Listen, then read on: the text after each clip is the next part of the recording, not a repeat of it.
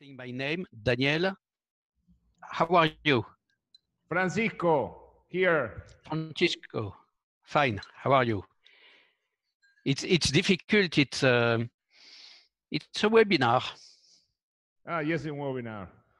Well, It's just a webinar. merci pour nous avoir échangé. Thank you. Oh, yo empiezo de hablar un poquito español, pero un poquito.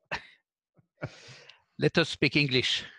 Everybody will agree. Well, Daniel, we have maybe 100 people by Zoom and maybe 200 people by YouTube channel. Fine, fine. Yes. Good. Hi all. Hi, Dr. Lichtenstein. It's a pleasure. Matthias. Good.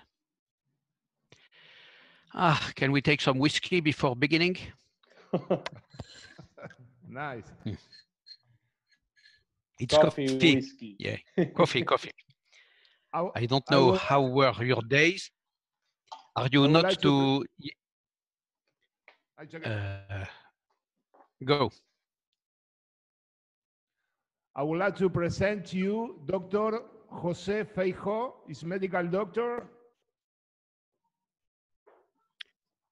Who is Jose? I don't see the names. I'm Jose. This is Jose. Hello. Jose. Hello, doctor. Jose Feijo. Yes. Oh, I think we emailed together. Your name is familiar. We meet in Rosario. We met in Rosario, Yes. and we wrote before meeting. Yes. Fine. Dr.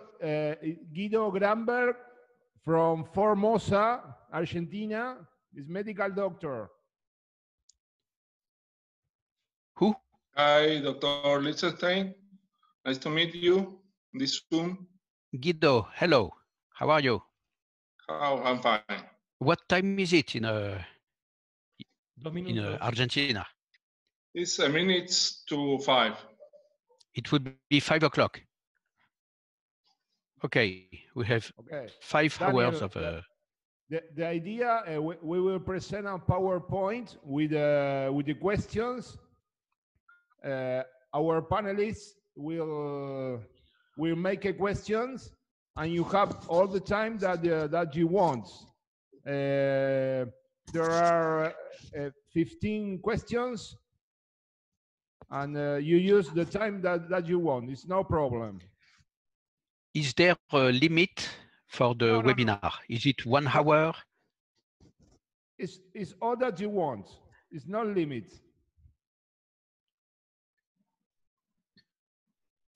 You use each question time like you want. Okay. Fine. How was your day, Francisco? You are still in equipped? Excuse me? Francisco, you had a good day. Nobody is too tired today? Yes, sure. Appear Dr. Fernando Sosa. Hello, how are you? Another panelist, the medical doctor. Hello, Fernando. Hello, doctor. Pleased to meet you. My pleasure. Thank you very much. And our physiotherapeutic is Christian Benay. Hello, doctor. It's a pleasure. He's working here. He's working here into lung ultrasound for physiotherapeutic. For winning ventilation and all like that. Show me your name again, Christian. Fine. Christian. How do I see the names? Okay. Christian Benay. We meet in Rosario in the last year. We were in Rosario. That was. After that, Dr. Pina from Mendoza, Argentina. Hello, doctor. How are you? Juan Manuel, fine, very well. Thank Manuel you. from Mendoza, Argentina. I think I was. Maybe you had an airborne in Mendoza, I think. An airborne translator I think I from remember. Mendoza. I do not touch to my computer, but it's okay. And the last, Dr. Isaac Cheong, medical doctor. Isaac, fine. Hi, doctor. How are you, doctor? Very fine. Nice to meet you. Nice to meet you. From which city? I'm from Buenos Aires. And I did not ask to the other panelists, other people. Well, oh, I think we are ready. It's 10 o'clock, 10 p.m. Yes, we could wait two more minutes. Fine. How are you, Daniel? What about the pandemic in France? Are you working at the hospital? Pandemia? It's not there. The pandemic. The word is pandemic. I wrote pandemia. The pandemic killed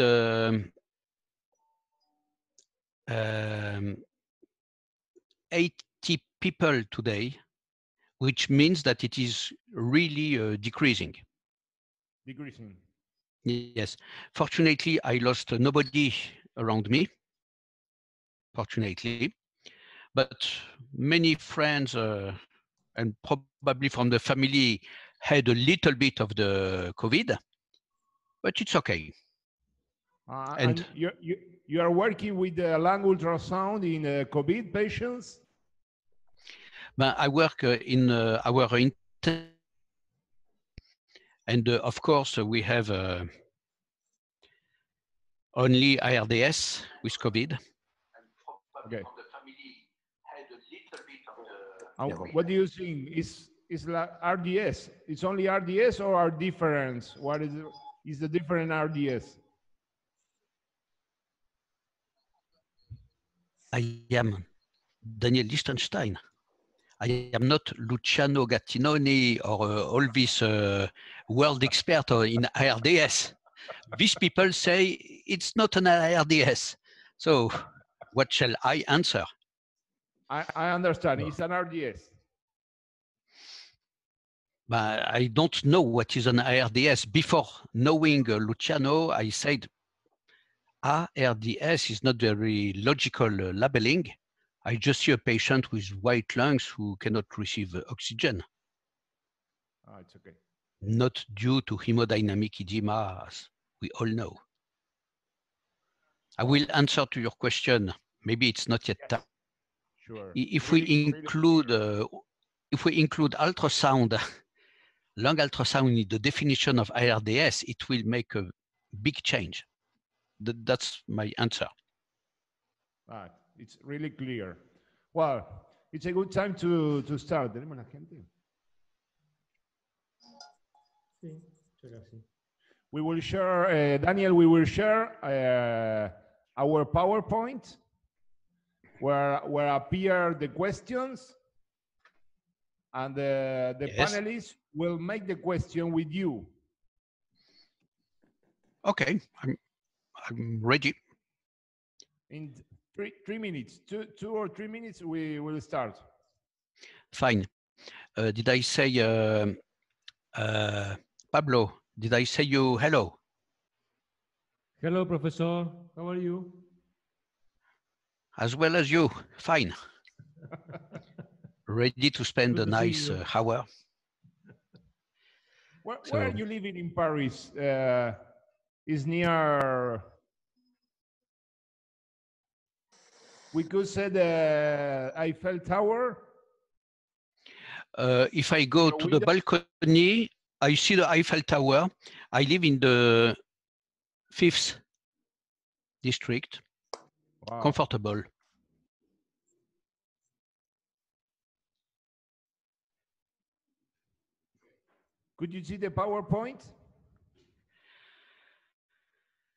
I don't know. It does not look like a PowerPoint. I see your names. Argentina, 5 p.m. Discusión de casos. Well, it's. Yes, it's okay. Is it It's a okay. PowerPoint slide? Yes, it is. The next slide is for start is the first questions. We will start in a minute. Fine. Ready.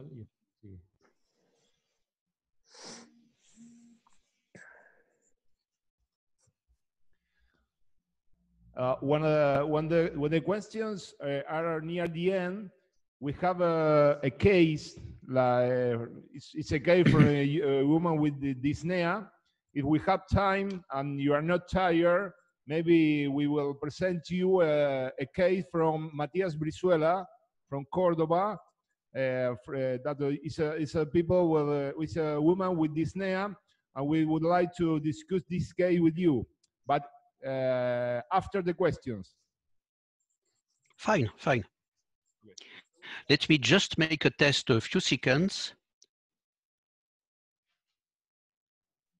Okay.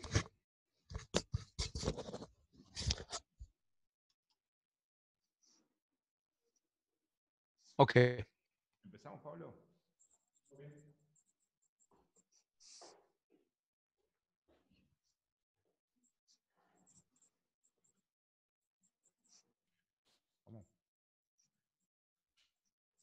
Bueno, buenas tardes a todos. Gracias por la participación. Hoy tenemos la suerte y el honor de poder estar con el doctor Daniel Lichtenstein de París, de Francia, nuestro mentor en todo lo que es ultrasonografía crítica y principalmente la persona que desarrolló en el mundo la ultrasonografía pulmonar. Así que bueno, tenemos la oportunidad de tener varios panelistas de diferentes lugares del país.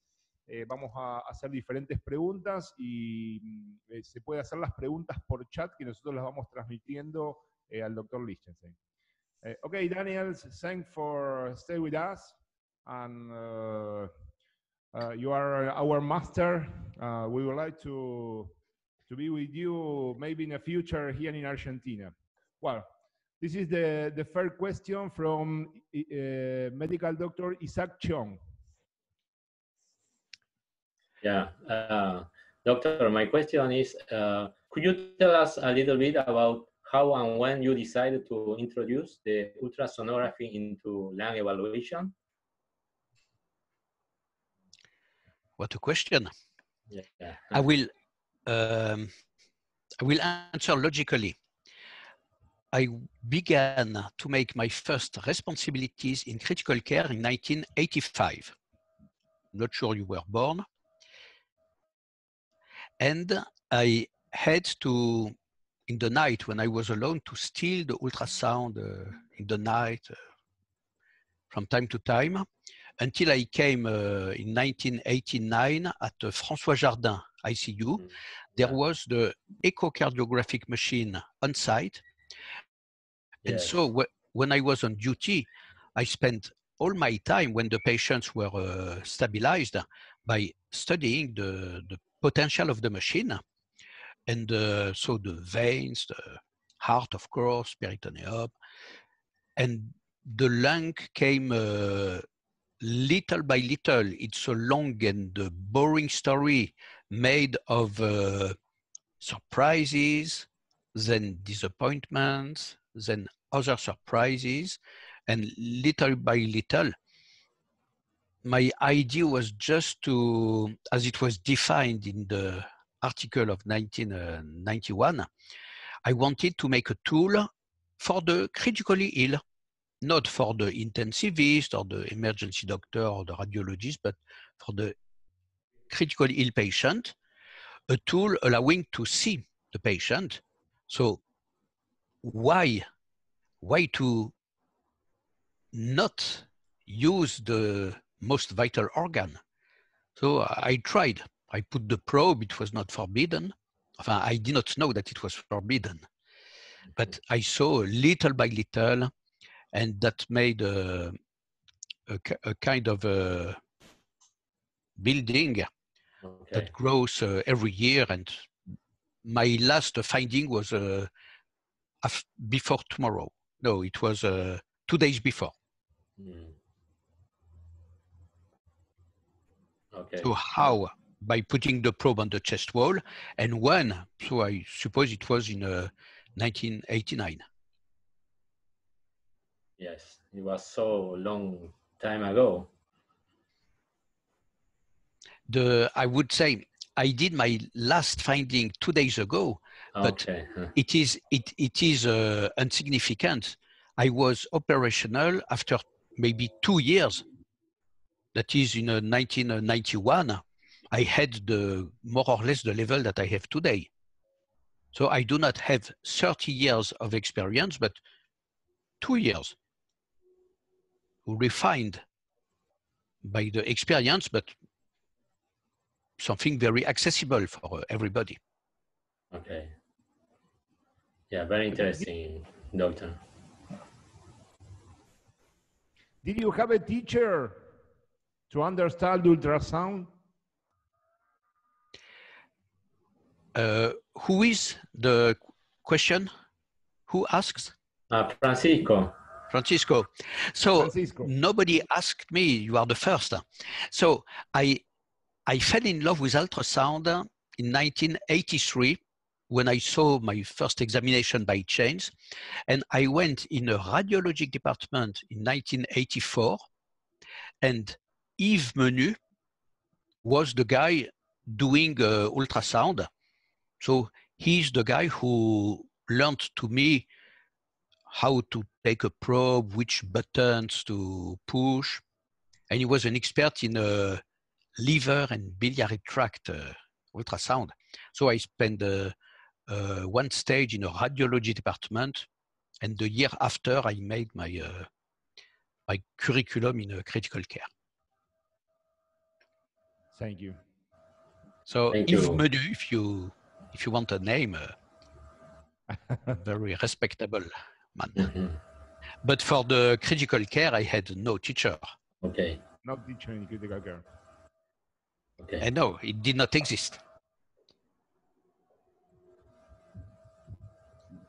And Daniel, Francisco again, what do you think that critical care ultrasound have to work into the critical care service or into the radiology service?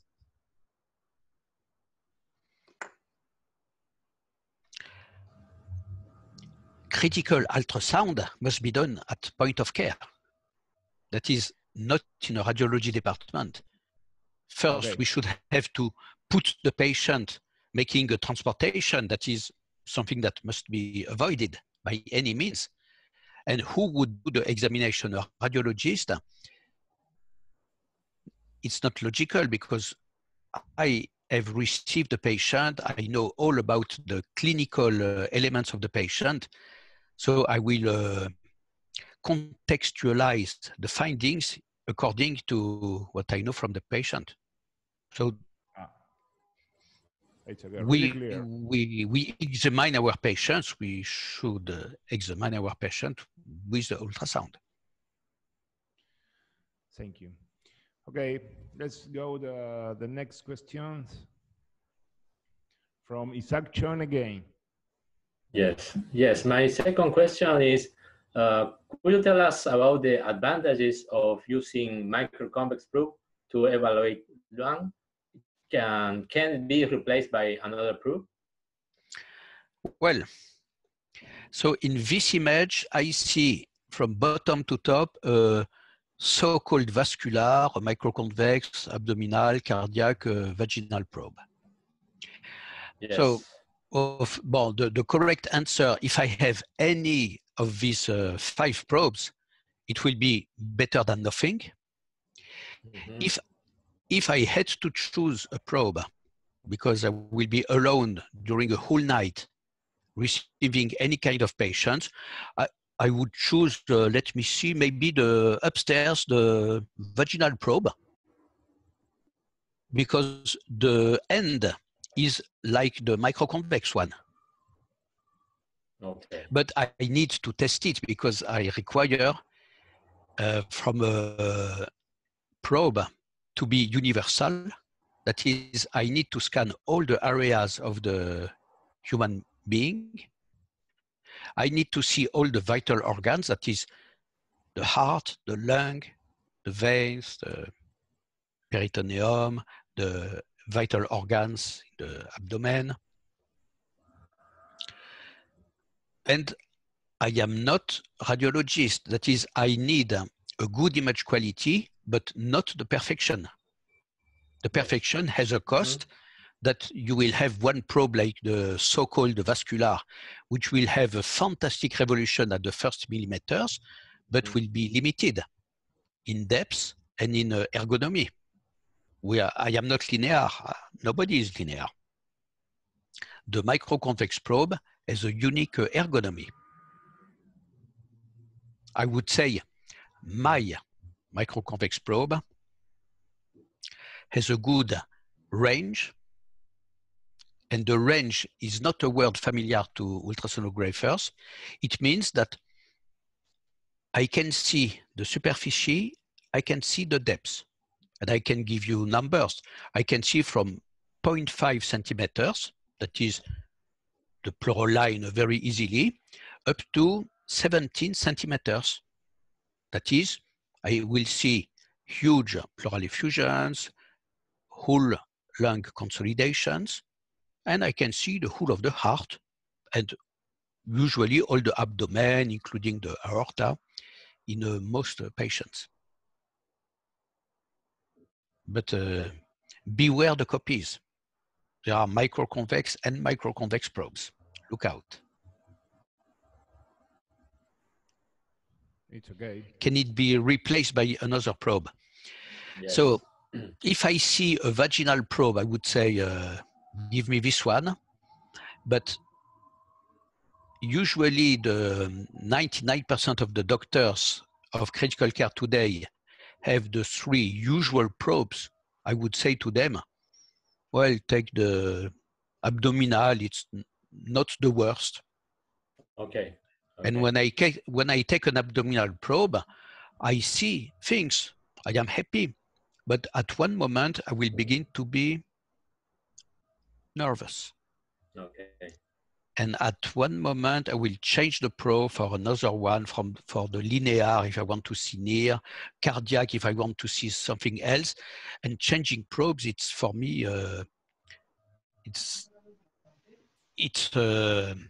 c'est un, what's the word? It's not a victory. It's not good to change the probe as many. It costs money, it costs time, and it costs asepsis. I cannot be clean with several probes. I make my examination with one probe. When I finish, I clean the screen, enfin, all the things that I touch with the hand, and my cable and my probe singular. Okay. And I am a clean doctor, which is a good idea nowadays with the pandemic. Yes. So if I say one probe, it's not for being original. It's really critically mandatory. And to finish, because we have time, it's the best compromise between all what exists to see the best of the lung, the best of the vein, the best of the abdomen. And for the heart, you will be maybe a little bit limited when you begin to make Doppler, etc.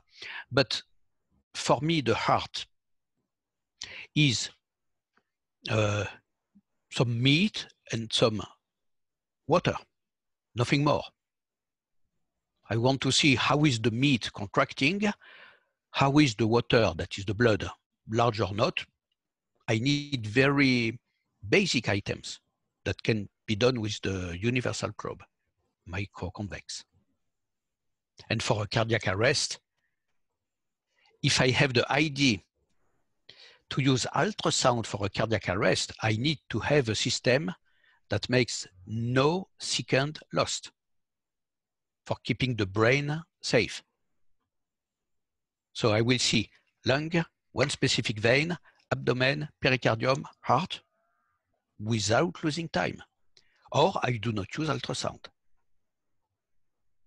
And nobody will put me to jail if I do like any doctor that is not using ultrasound.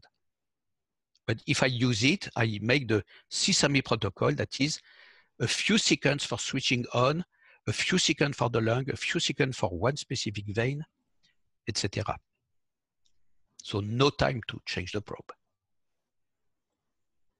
Okay, thank you, doctor. Thank you, doctor. Thank you for this question. Critical. Okay. The best question. Thank you. Okay, the next from Matias Brizuela, medical doctor from Córdoba. It's your time, Matias. So I see that there is an image, but maybe I can move our faces, and I cannot. Hi, this is Zoom. Excuse me, but I am not expert in Zoom, and I do not see the.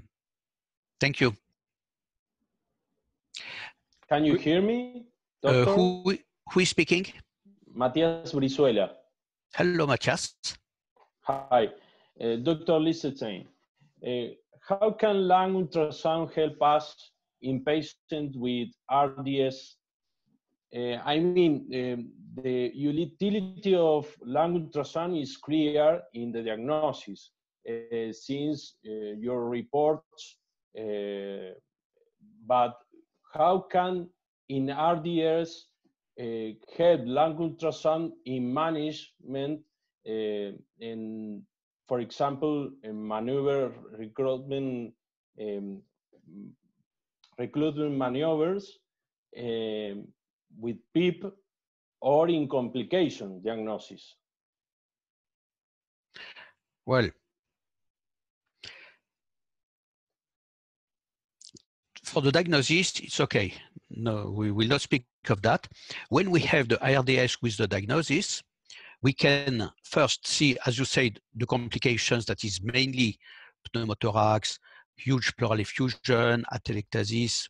All these things will be seen immediately, including venous thrombosis in a jugular vein, for instance, that is suddenly no longer visible. That makes the diagnosis of a pulmonary embolism. That's the clot protocol. And for the recruitment maneuvers, that's what you said. Yes. Recruitment maneuvers. So I work in the department that was historically held by François Jardin. If you visit this department, you will be surprised to see the level of PEEP, always one number, 5 millimeter, 6 millimeter, 7, it's a big number, because we have one target, is to privilege the circulation by any means. And if you see in this image a consolidation and you want to get rid of this consolidation, so you put the button of the PEEP completely to the right at 30, 50, 100, 1000 millimeters, the consolidation will disappear. And you will be happy, and you will even see the saturation of oxygen climbing upstairs, but at the expense of a circulatory impairment. And we try to avoid this. So what we do is to privilege circulation. That is not recruiting, as I understood, using a PEEP. And this is why a patient can keep the consolidations if the right heart works correctly, if the patient does not develop right heart failure, it will be fine, it will be controlled as far as I understood the philosophy of François Jardin, of course. Clearly. Yes. So I know that many doctors use the loose. I think it's the good word. And they spend 1 hour every day to scan all the areas of the lung. They make a score, the lung ultrasound score. But not in my department. All right. We see if the patient is better, like saturation. And I ask to my colleagues who say, you don't make the loose. I say, what will you do if you have a given patient who seems to improve oxygen and circulation with your given therapy, and you see that the loose worsens? What do? Will you discontinue your therapy? So in this case, I'm sorry, but the clinical findings are superior to the ultrasound findings. And clinical findings are also the blood saturation.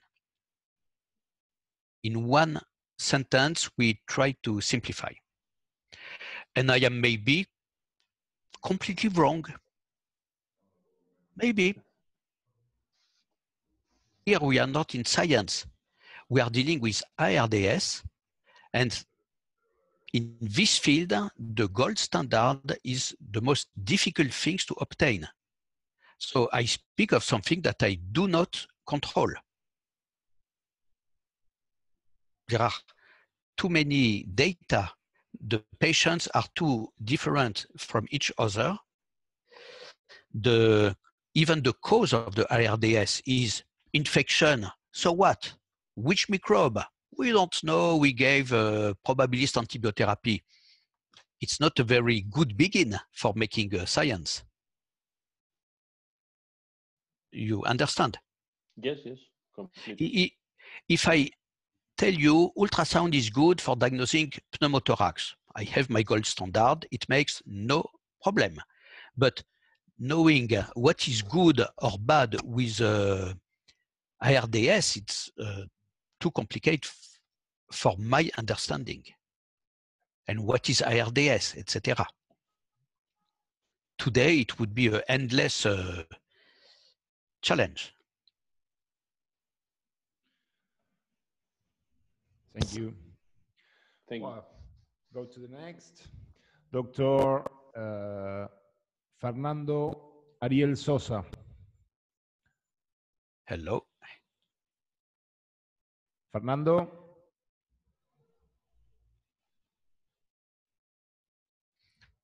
Okay, so maybe he had problem with the internet connection. Hola, doctor. Hello. Hello. In ERDS, we often we must pronate this patient. And how would you use ultrasound in patient in the pronate position? And how do you implement the blue protocol in this patient?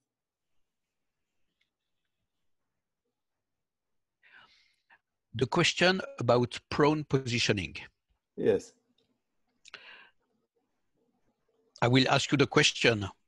Does prone positioning work? Is it a good idea? I ask you the question. Can you prove scientifically that this patient will survive and keep his profession better with the prone positioning, or is it indifferent? I ask you the question. And you will tell me. Yeah, yes, it's better for this patient. For us. It's better for the immediate saturation. For the immediate saturation and for mortality. Okay, so it's uncertain if the mortality, but it's good for the immediately oxygenation. Of course, but I think to be schematic that possibly the prone positioning is the less invasive procedure for improving a patient. I do not know, that was my ID, I do not know the very usefulness of prone positioning, because it is a very hard work and complicated, and sometimes the patients have a difficult wounds, something very heavy. My last experience with a prone positioning was a patient who got a pneumothorax with a cardiac arrest while in prone positioning 2 days ago. It's not the best setting to diagnose immediately a pneumothorax. So I am sure it was not the good moment for making this. I will tell you rapidly, I was the first. I wanted to see what are the conditions of lung ultrasound to say this patient will respond to prone positioning, but it was difficult to implement in my ICU, so I cannot have an ID. For this specific question, you should ask to experts. How to use the blue protocol. So I see that there is one rather modern decision tree. You have the A, B, B prime, A prime profile. You can use the blue protocol in a IRDS patient. Normally, this protocol is devoted to see a patient on admission in the emergency room or even in the street at home to make a diagnosis. If you have the diagnosis already, you can make the blue protocol. It will be slightly different because the distribution of the B lines will be half erased by your therapy. The lung consolidations will come and will be atelectasis or embolism or even hemodynamic edema. The things will not be as caricatural that on admission when the patient is still untouched. You understand? Not. Yes, it's clear. But after several days of mechanical ventilation, well, we call that the pink protocol. When the patient has no dyspnea and no cyanosis, the patient is not blue, not dyspneic, but if these patients have no more lungs, if the lungs are completely white, they are not completely healthy. And here we make the pink protocol, which is a kind of extended blue protocol with more points than only 3, with procedures, with different thinking. I do it briefly. Thank you. Thank you, Doctor. Professor, Thank you, we Doctor. have So you, yes. you use the blue protocol to ask me the question. If you have a technical question that you did not understand on the blue protocol, ask me because... Fernando, ¿tenés alguna duda sobre la parte técnica?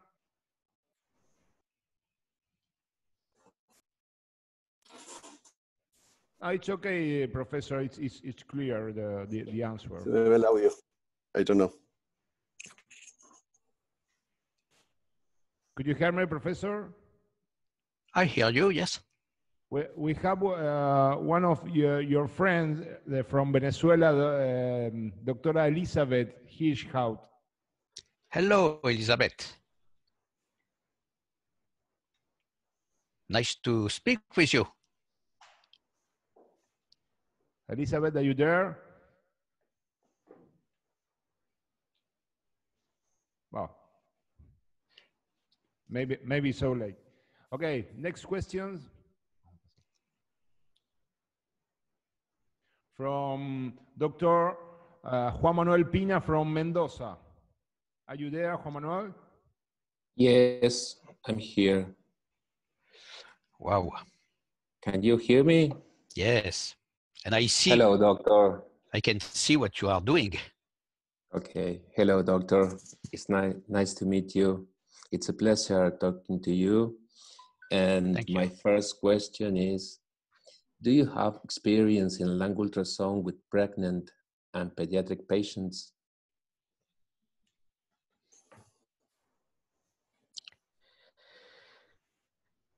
Yes. No. The experience that I had in the neonates in the intensive care unit of a Necker hospital is just impossible to publish. That's a great failure of my life. Rejected, rejected, rejected all the time. But if I want to tell you very rapidly what I saw in this experience that was done long ago, I had the very big surprise to see that there was no surprise. That is, I was scanning babies like the one we can see on the picture, and it was with a cardiac probe, especially that is the worst. And I said, what shall we see in a neonate? And I saw little by little that we saw exactly the same 10 signs that we see in adults, in old patients. There's no difference. The signs are the same. The diseases are different. They have meconial aspiration, the transient tachypnea, the surfactant issues. But the signs will come from the 10 signs that are published, that are used in the Blue Protocol. Okay, and with the same probe, with the microconvex probe, or use another probe? Well, so I had, in my experience, I could not take my probe because my adult microconvex probe begins at, what is this noise? Interference. I told you that my Japanese microconvex is at 0.5 centimeter. And that is too much when you deal with a very small neonate. So with the pediatric cardiac probe, I succeeded to do the things, and I did not have the potential to do it more than during this study. So now you will answer better than me. You will. I know that the so-called vascular probe is popular for the babies, but it's not ergonomic, and you cannot see the heart. So I think that you can, if you have the privilege to deal with babies, and you have all my respect because this profession is not like all the others, you will make the experience and you will see with the microconvex probe a new world. You compare it with the images that we saw with the vascular probes, you will see a new world. Okay. I have no access to the neonates, but if you have, try. What is the machine that you use? In our hospital, we have... Sí, Pancho, me ibas a decir algo. Juan Manuel is our master in critical care pregnant patients because yes. He's working in a maternity. And which brand do you use? Which machine? A Philips. Which one? I don't remember yet. Philips. Esaote. Yes, but now, sí, tenemos un Esaote y tenemos un Philips. Nuevo. The best microconvex probe that I know came from the Philips Epic. I used it, I said, this probe is better than all the others that I used. So maybe you can ask them, give me the probe for just 1 month. But you must, I speak to the planet, you must make an opinion on this probe. The world experts say to me, Daniel, I don't have your probe. It's not a scientific answer. It does not say, Daniel, your probe does not work. They say, I do not have your probe. So they should, as experts, make their experience. So just telephone to the company and say, from Daniel Lichtenstein, can I use your microconvex probe with a here high frequency, of course, for the babies? You will give me your opinion. And if you want to see the lung and suddenly the baby is not well, you want to see the heart or the veins, especially the veins that are difficult to access, you will be happy. Yes, in Argentina, usually we don't use the microconvex because it's not a common probe.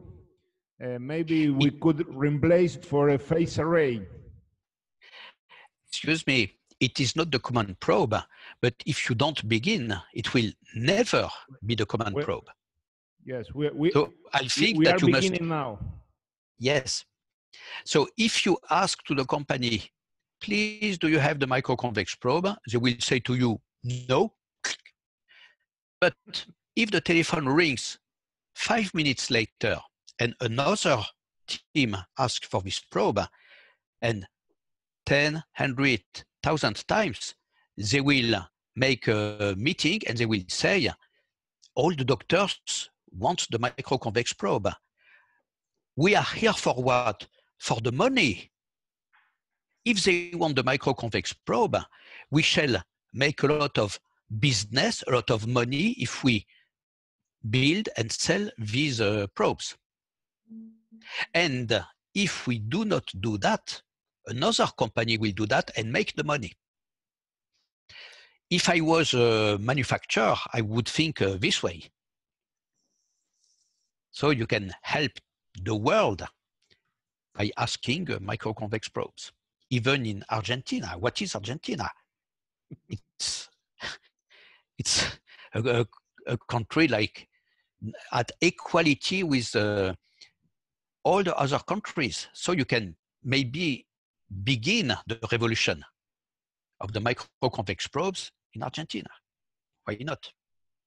Because I admit that up to now it is difficult to implement this probe. I see the years are passing, 1 decade, 2 decades, 3 decades, but I know that this probe will prevail. Maybe in 50 years, maybe in 49, but it will prevail. Just test it. Insist with the companies. Okay, well, we have to work on it. Make your opinion.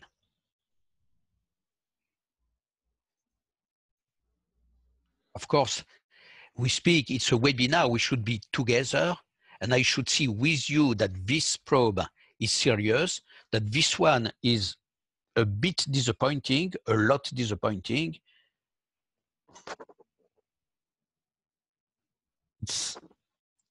I know the equipment that I use. For the babies, I told you that one probe from Epic Philips is probably an excellent choice. And maybe I cannot, well, I should once again make an experience to work in a neonate ICU to test the machines. So I cannot answer now, you understand? I can give you advice, but do not buy a probe before testing it first. If you buy, you buy a microconvex probe from one of the biggest manufacturers, which are from North America, very, very popular in the emergency rooms, you will be disappointed. You will see not a lot with that probe.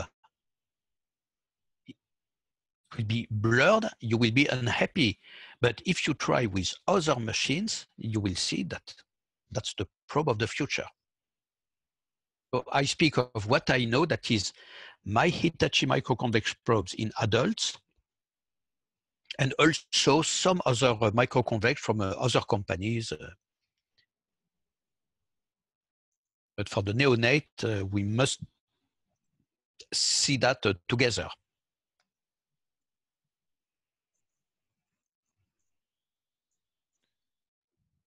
Especially you deal with prematures. Do you manage premature babies? No, doctor, no, just pregnant women. Pregnant women? Yes. I speak of the baby who is alive. Yes. The baby in the uterus is not my field. Okay. Too complicated, it's another world. Or the only thing that I can see in a intrauterine baby is a whole lung consolidation, 100%. It's very scary, but it's physiologic. Yes, it's physiologic.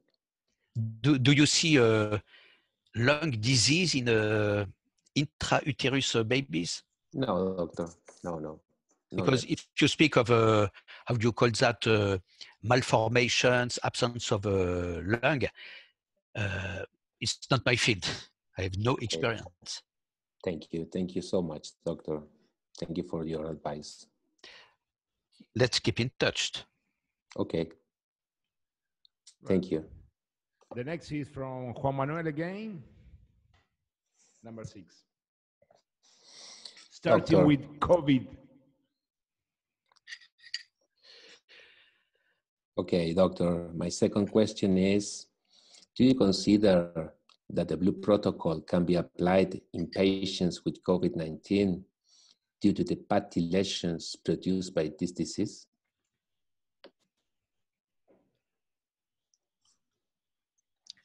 This is COVID-19?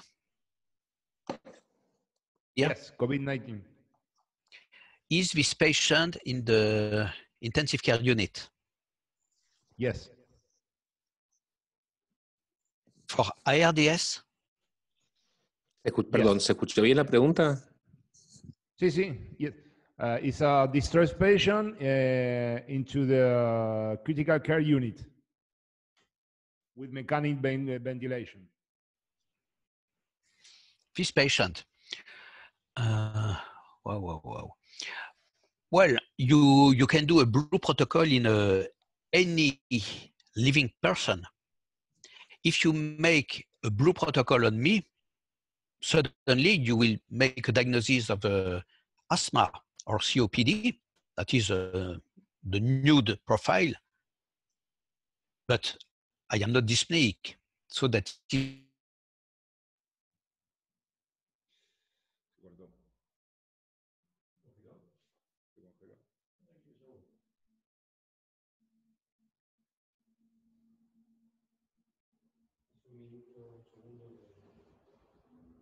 more area for making an ultrasound scan. Yes. Blue protocols have only 6 areas.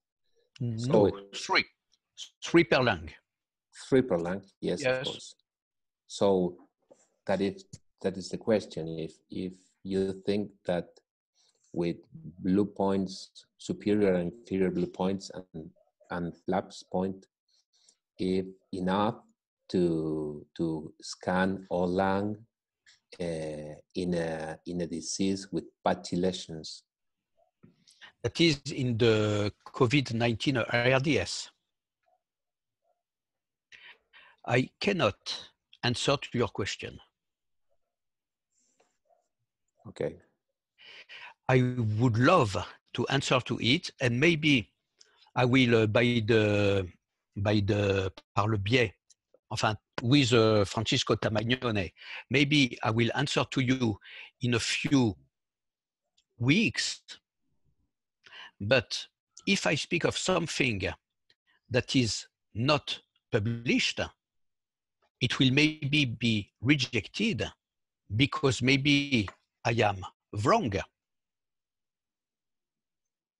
When you make research, you can always be wrong.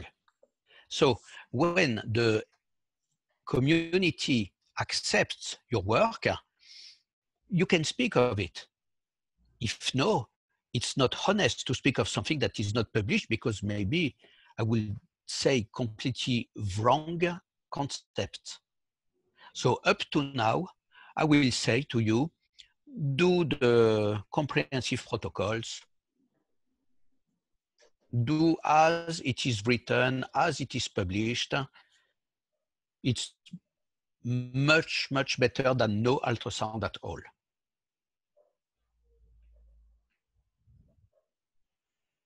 Okay, we have more time to speak about this. No, I said all what I know. Okay. Thank you, doctor. It's a question of a scientific honesty. Yes, sure. The next, from Guido Gramber.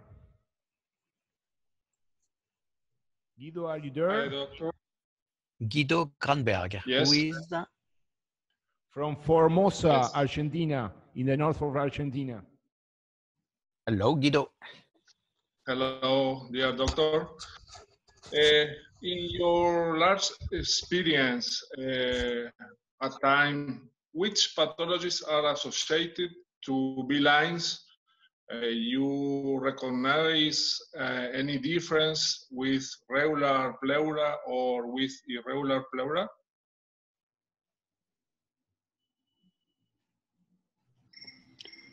Which pathologies are associated to B lines in patients with regular or irregular pleura? What do you mean? Irregular pleura? What is it?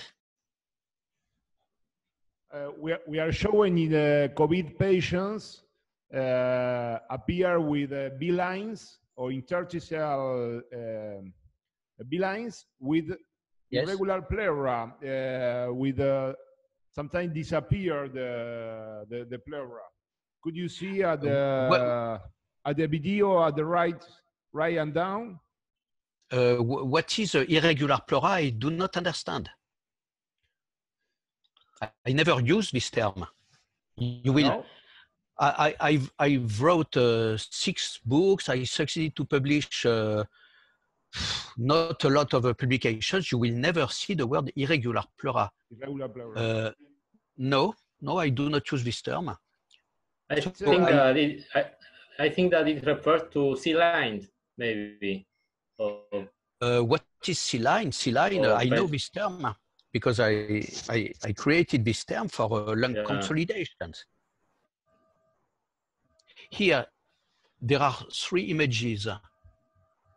The left, I do not see lung consolidation. To the right, at the top, I do not see lung consolidations. To the right, at the bottom, I see a lung consolidation. What else? A small consolidation. Not so small, maybe 1 centimeter. That is substantial. So to answer your question, which pathologies associated to B lines? You know, a B line is not a disease, you know. Several B lines. Something like thickness pleura. It's not relevant. Can you repeat? There are several people speaking. Doctor, you say that it's no relevance, the meaning, the presence of regular of irregular pleura.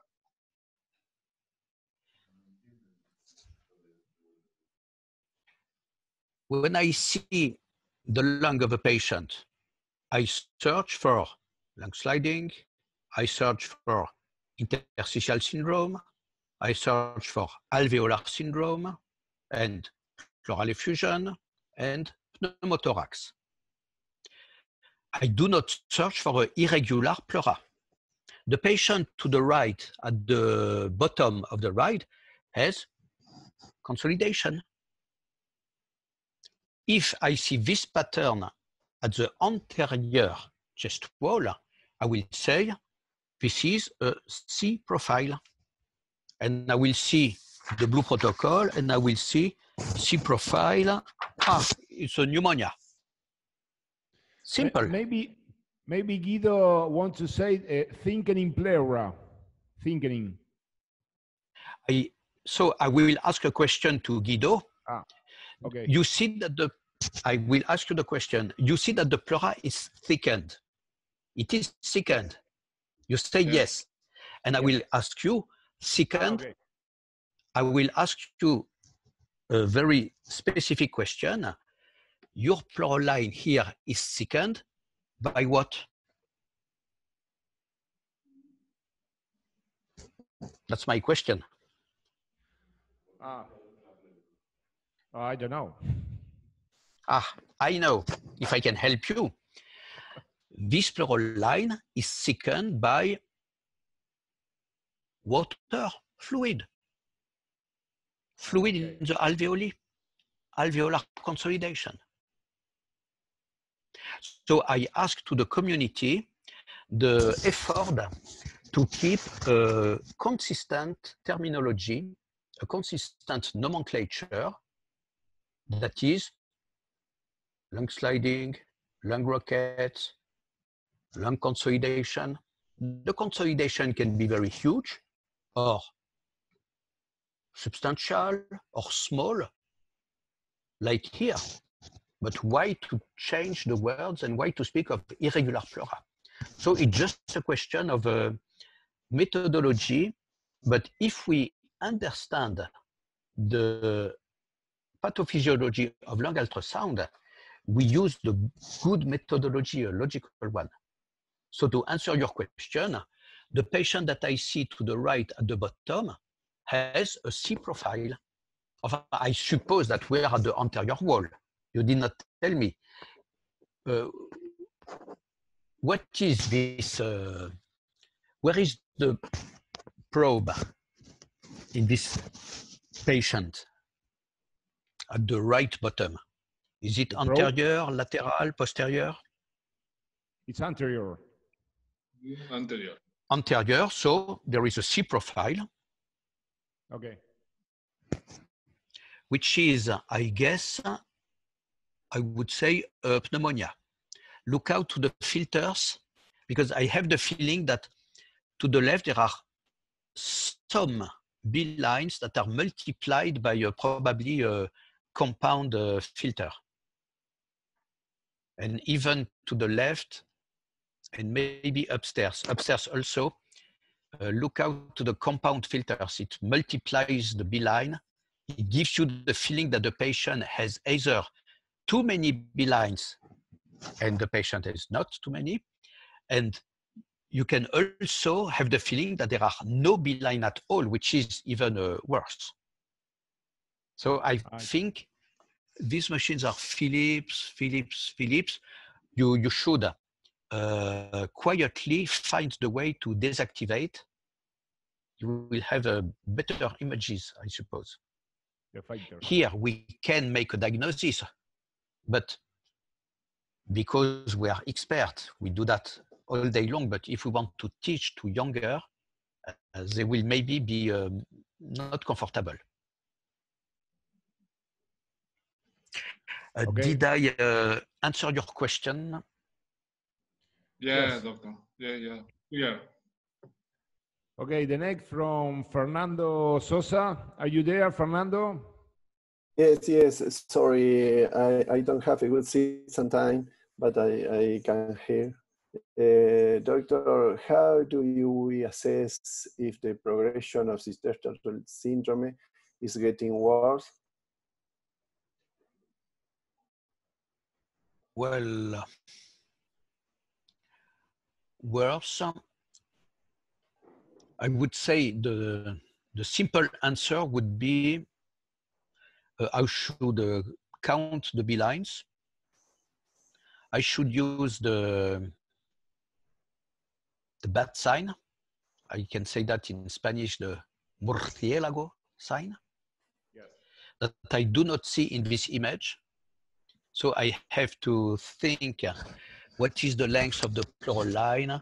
Here, I see, I suppose that I see one B-line. So this is even not interstitial syndrome, but if I see 3 B-lines between 2 ribs, I would say septal rockets, that is a mild interstitial syndrome, that is only the thickening of the B-lines, that is the Kerley lines, so to speak. If I see the next day that my patient is worse clinically with the double number of B-lines, that is something like 6, I would say this is glass rockets. Okay. That is ground glass lesions on a CAT scan. And usually this corresponds to a worsening. If I see not 3, not 6, but let's say 10, 12, that is, it makes the white Merlin space, that is the space below the pleural line, I would say the patient is likely worsening. So I should just count the B lines. Thank you. Okay, thank you.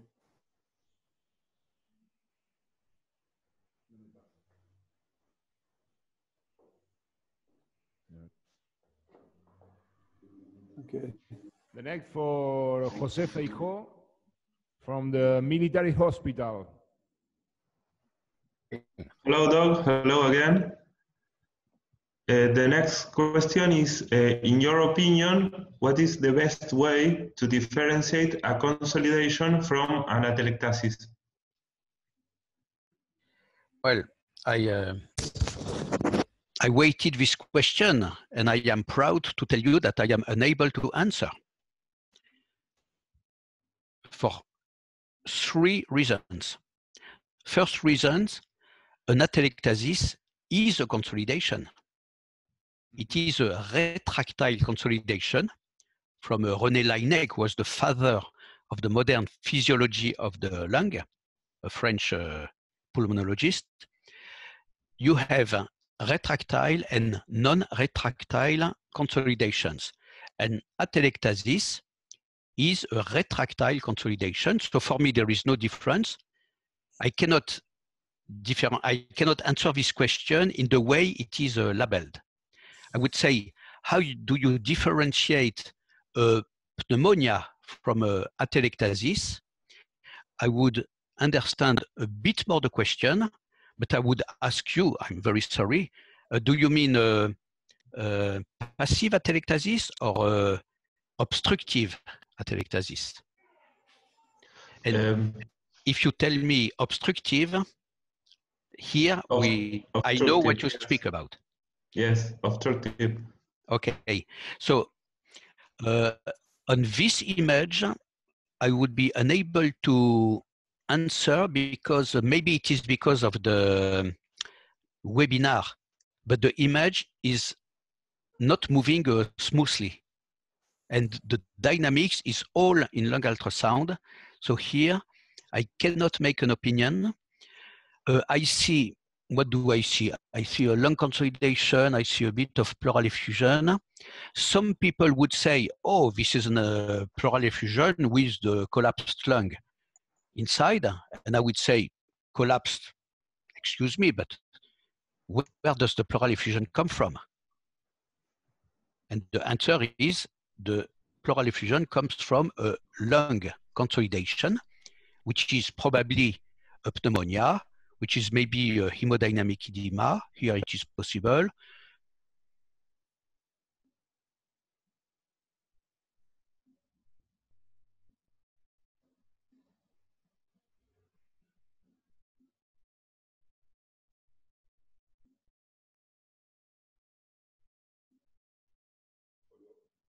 programs, as far as I see in this video, will not help me because I do not see, but it is because maybe of the transmission, because of the webinar, I am unable to see the dynamic air bronchogram. I will never bet on this image. I prefer to send the patient to CAT scan.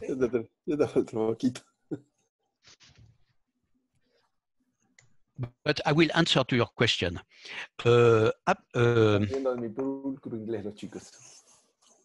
An obstructive atelectasis is opposed to a pneumonia because, first, there is an abolition of teleectasis, teleectasis, that is, the lung will not inflate. If it is, let us take a caricatural case, that is a whole lung atelectasis by an obstacle intrabronchial, I would see the complete abolition of lung sliding immediately at the first second. So lung sliding abolished. Mm-hmm. The second point that I would see after several hours probably is a lung consolidation that would be accompanied by a decrease in the volume of the lung. So I would see the liver much higher than in the usual position, or the spleen, or the intercostal space, or the mediastinum. I would see a retraction of the organs, the retraction of the lung, and so the all organs come in, take the space of the lung.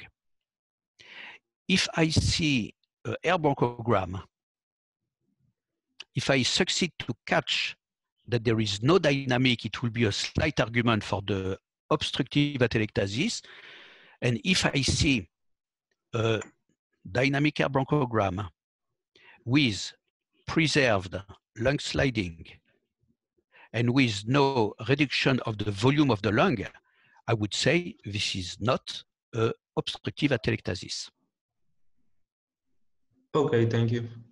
The big problem is that usually when the atelectasis is small, we do not have an immediate gold standard.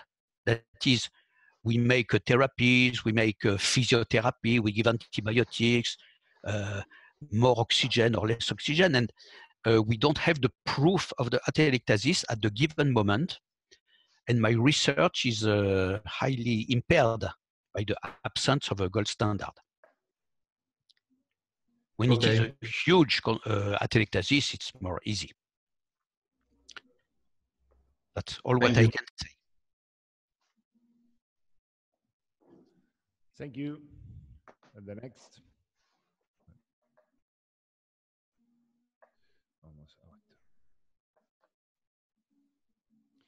It's from Guido Gramber. Guido. Hello again. Guido, are you there?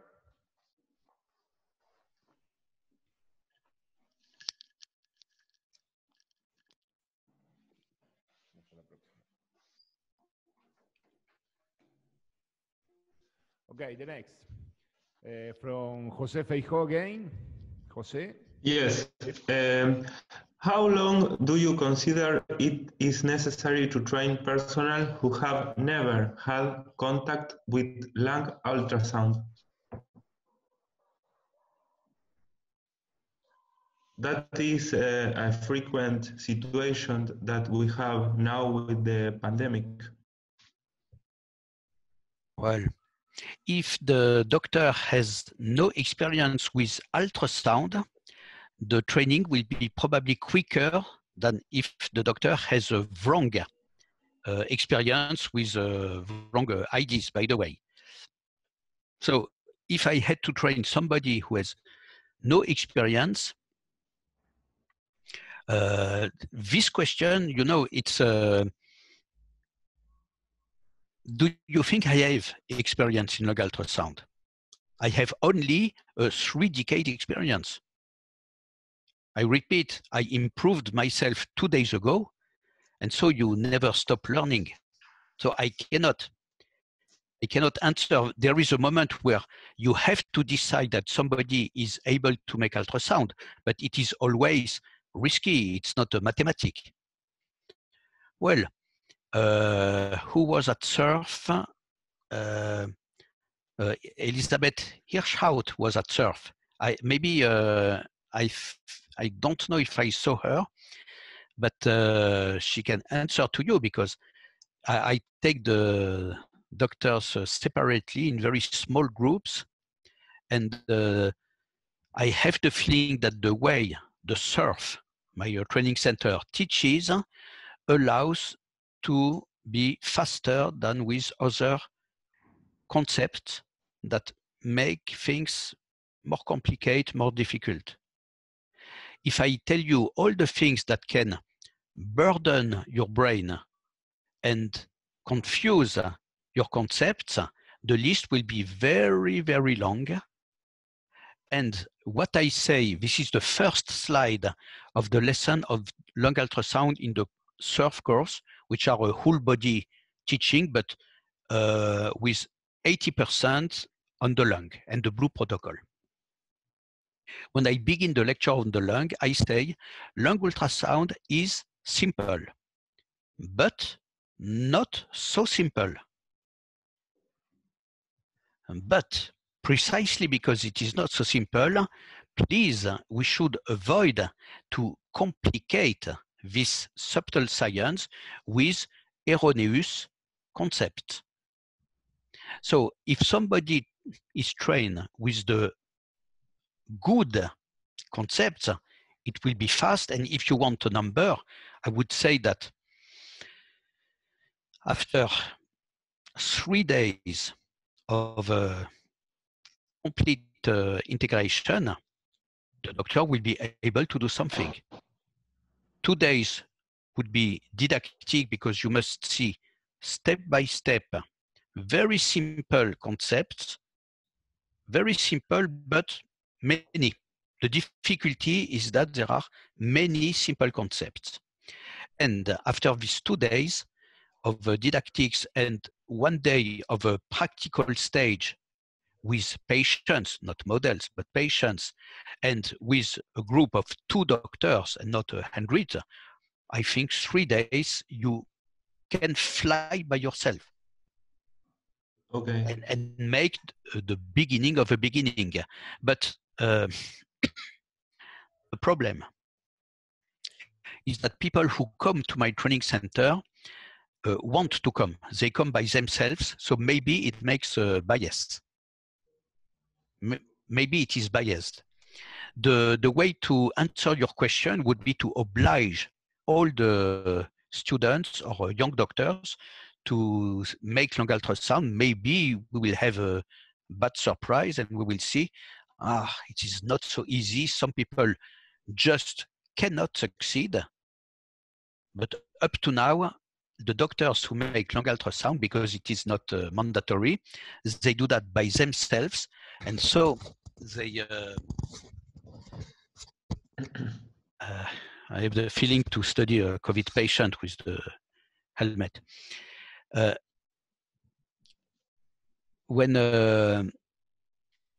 you understand, maybe it is more difficult than I think, or maybe not. The only way to know is to oblige students to learn. Okay, I understand. Thank you. So my answer is not an answer, by the way. Yes, I have an answer. If you want to train somebody, you should train this doctor or person just to know, is there lung sliding? Just this question, and the doctor will be able to answer after maybe these 3 days of the course, and just lung sliding, which allows you to make a lot of investigations. And after, to learn the B-line, we would add a little bit that would give to a person that is already able to take the first flight. if we compare with aviation. Okay. Well, It's a we difficult have like question. it's necessary to go. It's necessary to go to Paris and do the CEURF. We have like a panelist and CEURFer, Dr. Elizabeth. Are you there? Elizabeth? Elizabeth, are you there?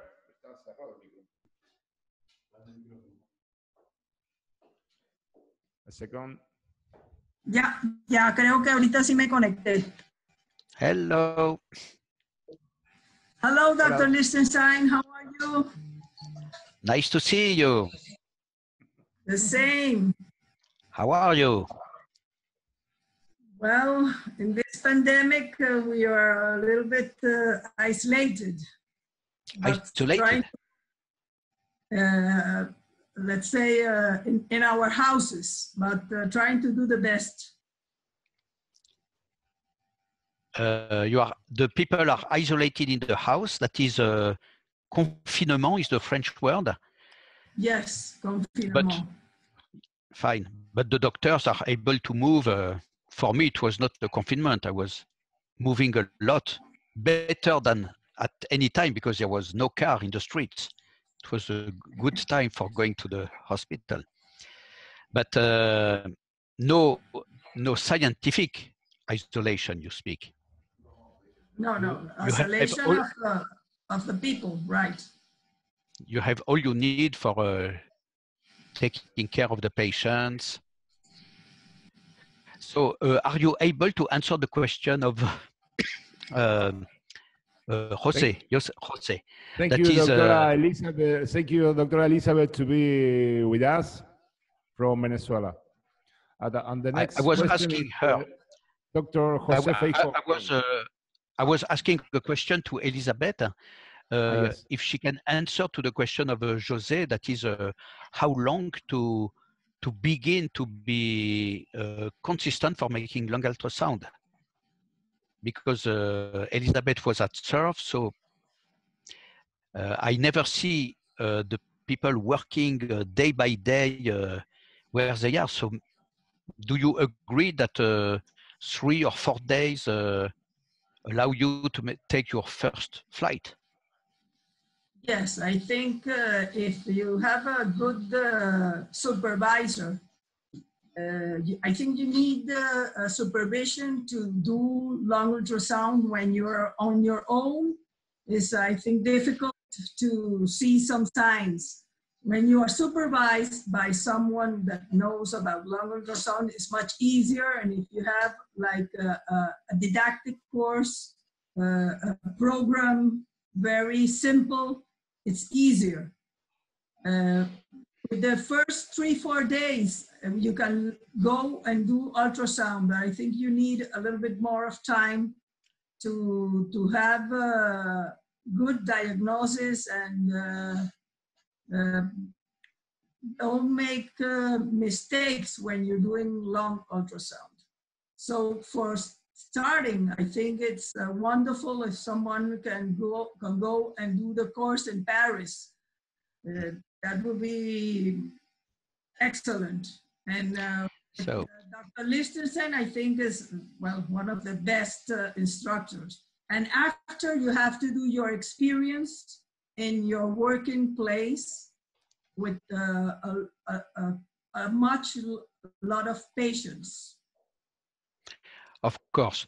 So what we do at CEURF is to show to the attendees the usual mistakes. We take high attention to show precisely the mistakes. And I repeat, you want to have expert level in lung ultrasound, but if we begin with one simple item like lung sliding, it is much shorter than learning the whole of lung ultrasound. So up to now, but I made a CEURF in South America already, in Colombia, in some areas, also in North America, in Asia. But now with the airplanes, etc., it will be a bit difficult during, I don't know how many months. I think we will have to do it online through the computer. But we will try to do our best. I'm not very comfortable online, to be sincere. I am very happy to see you. That is the good point. But to teach you, it must be presential, I think, with a patient who has the disease. Thank you, Doctora. Well, and the last questions is from Jose Feijo. Yes, so we like to answer you if you consider that the ultrasound is useful to check the placement of a central line and if it can replace an X-ray. Well, the question was simple for me because I see I choose subclavian veins, which are easy with a microconvex, not linear probe. What do I need to know? Did I make a pneumothorax? Ultrasound clearly replaces X-ray. For the question, did I create a pneumothorax? Because you see the vein.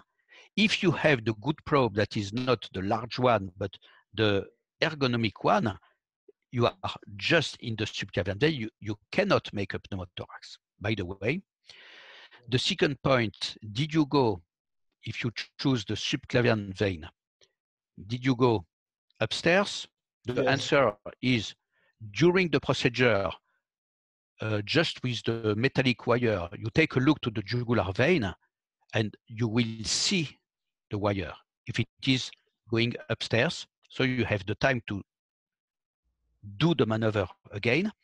But if you use, I am sorry to be a bit stubborn, but if you use a microconvex probe, you are able to be a bit outside the medial line. And so your wire will go naturally downstairs and not upstairs. So it is one more argument for having the magic universal microconvex probe. And now the last point, I will try to show you with my hand. If you insert your catheter, that is without pneumothorax, without going to the jugular, but going into the superior caval vein, your catheter should be on the axis of the vein. If the vein makes a bending, the catheter will, at each systole, hurt until the moment where there will be penetration. And for this reason, I would be just cautious. I would just say, as far as we did not get completely rid of this risk, because it can be a perforation of the pericardium, enfin, you can imagine the drama, I would not be too much excessive. I would not stop the X-rays too fast. I would follow the Lucy FLR project. That is, we try to reduce in the 3 next decades 1/3 of chest X-rays and 2/3 of chest CAT scan. So we should keep maybe 2/3 of X-rays. And for this reason, that is the catheter that should not be parallel but perpendicular to the venous wall, it should be good to make less X-rays, but a minimum, of course. That's my answer. Okay. If other people have other experience, if you have the transesophageal echography, very easy, if you make it 10 times a day to a patient, you can see that the catheter is correctly placed. But they do that in my department, but maybe not everywhere. Okay, thank you. Well, Professor, we have for the end, if you are not tired, we have a case from Dr. Matias Brizuela de Córdoba. He have done a case from a woman. Are you there, Matias?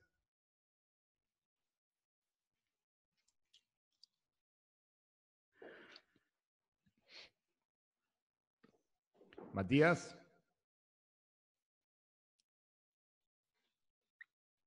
Yes, here. Well, hello, Matias. We will present this clinical case. I have the opportunity to manage her, the patient. Is a female of 75 years old with hypertension, long-time smoker. She has a sudden shortness of breath, and she told the night before she had a transient pain left calf. And in the present,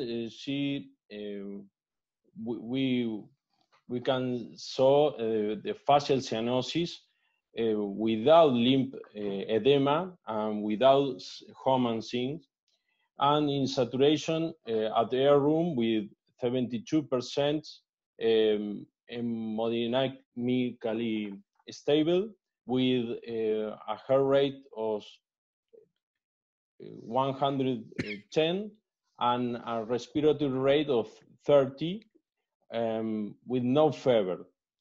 And at auscultation, the lungs were clean, and the electrocardiogram, she has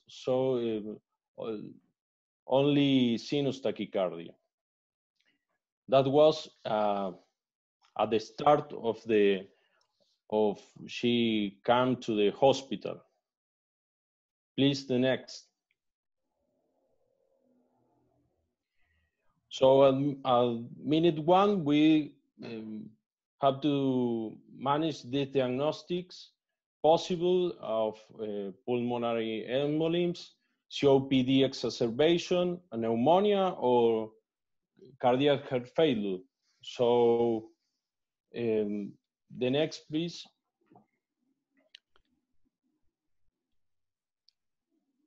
At this time, we implement oxygen therapy, but we we will not be able to have the decision to start heparin or thrombolytic therapies or corticosteroids or furosemide or antibiotics or mechanical ventilation, because we have no another test. So Francisco, please. Francisco? Sí. Please, the next. The next.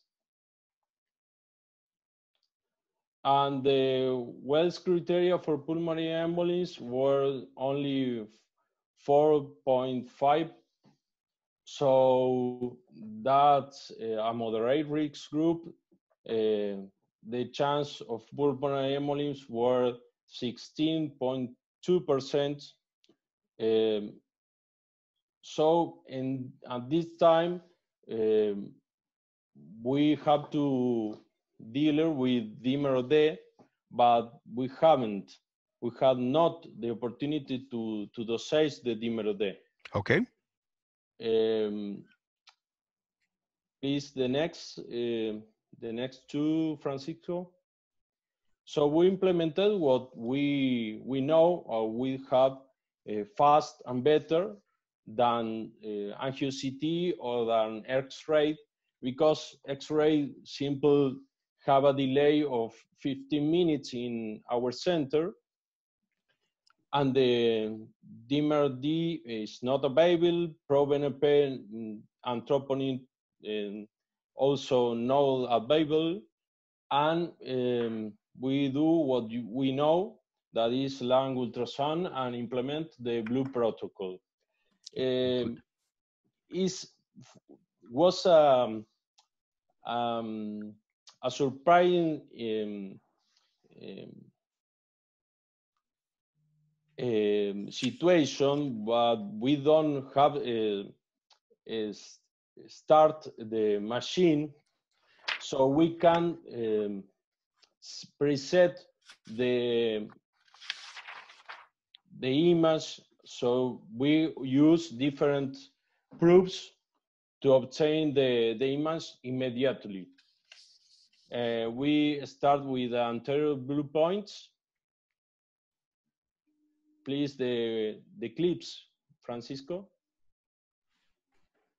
That was the right and the left upper blue points. We can see a profile.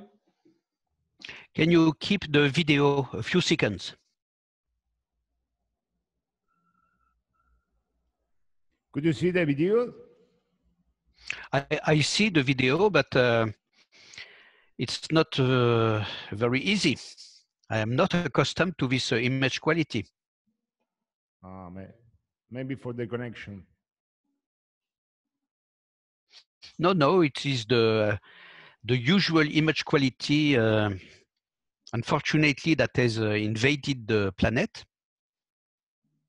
So it is an abdominal probe. Yes. It's abdominal probe. And the settings, I'm not sure that they are optimized for the lung. No, we're not optimized by the presets of the machine, because we start fastly and do the fast exam because the patient was really in a bad way. Precisely. That's why we need a machine that is ready on site immediately. I agree with you, Harriet. Was no presetted, so we did it as we start the machine. We put the probe in the thorax, so we start at this way. Okay. You can Francisco, point the yes. This was the lower blue points of the right or the left. So we continue visualizing the up profile. So anterior blue points.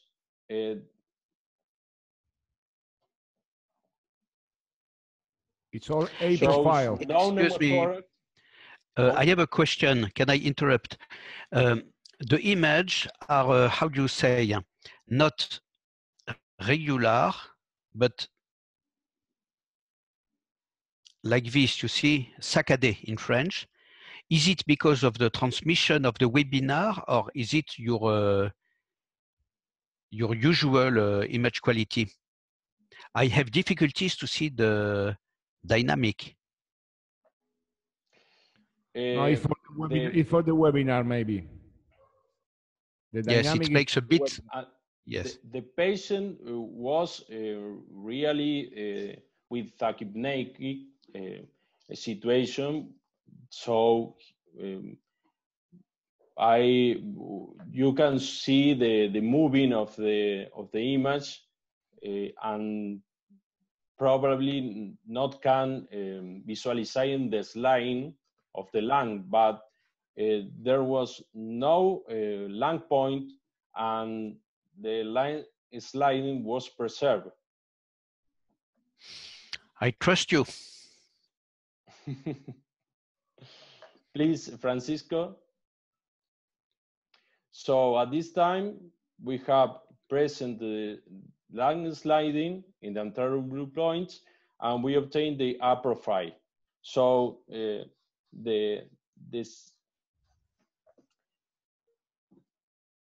we realize a sequential venous analysis and the veins of the limbs, the lower limbs, the femoral column right and left, B points this, the second image, upper and down, at the top and the bottom, the P points. The third, the popliteal veins. And the fourth image, the calf veins. I don't know if you can see, doctor, that all the veins were free of thrombus. It's difficult for me for many reasons, but let us agree that these lower veins, especially she had a leg trouble, we will consider that they are normal. Okay. Okay.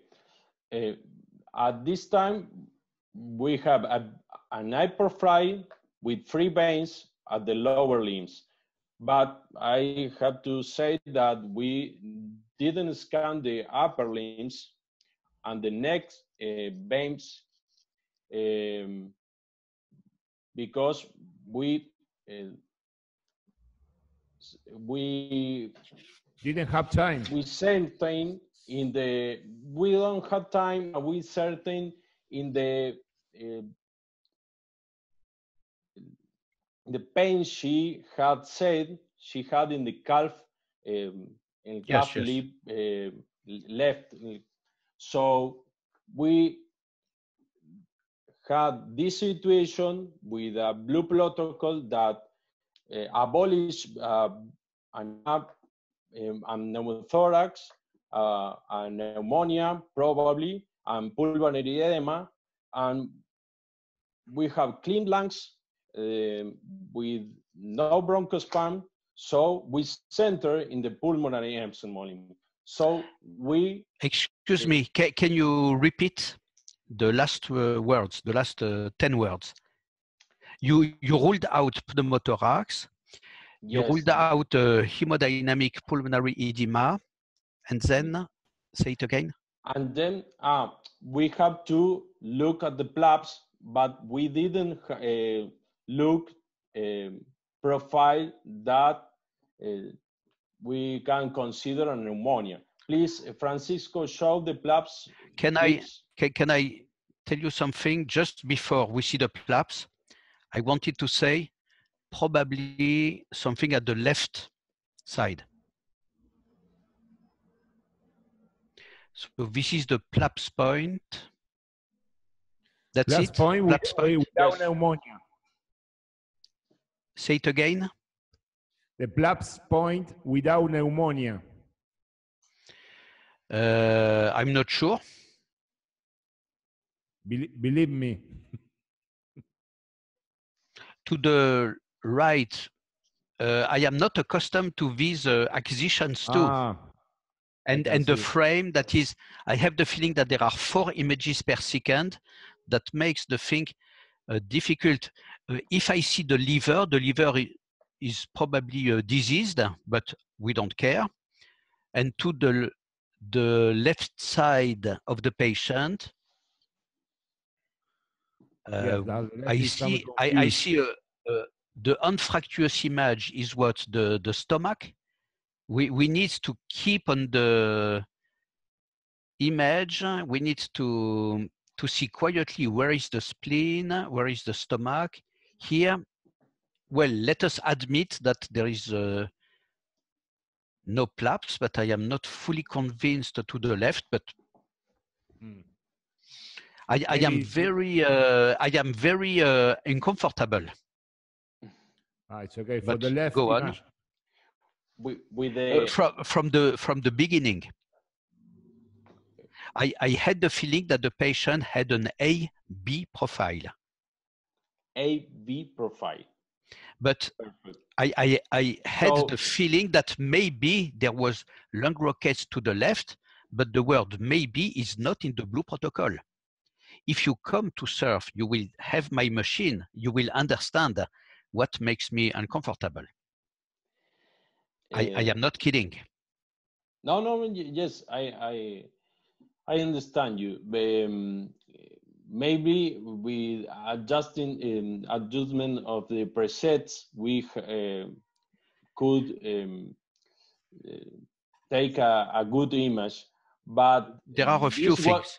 This was the situation, and we interpret that the patient have no plaques. Okay, let us admit. So we can admit that in this situation, for the clinical situation, she had asthma or COPD. So we insist in the diagnosis of pulmonary embolism. We know you extend your pulmonary or your blue protocol to the suspicion clinician and the a sonography cardiac approach. So we yes. If you put your probe at the heart, yes, I guess that you will see a well contractile left ventricle. I suppose that you will see a pericardium that will be normal, no reason for a pericardial disease. Yes. And I guess that you will see enlargement of the right ventricle, whether it is pulmonary embolism, pneumonia, COPD, asthma, and even pneumothorax. We will see if we have the chance of a window, we will see probably enlarged right ventricle. So go on. Your answer is obviously correct. And please, Francisco, put the clips.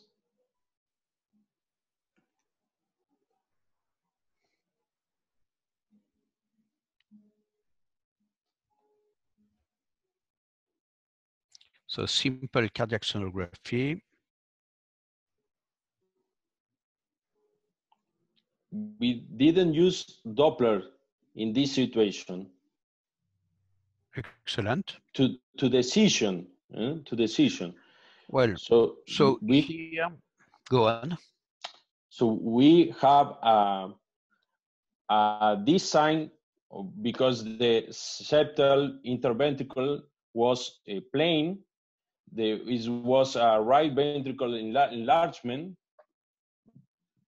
a very large enlargement, and there was a McConnell sign in this apical four-chamber view.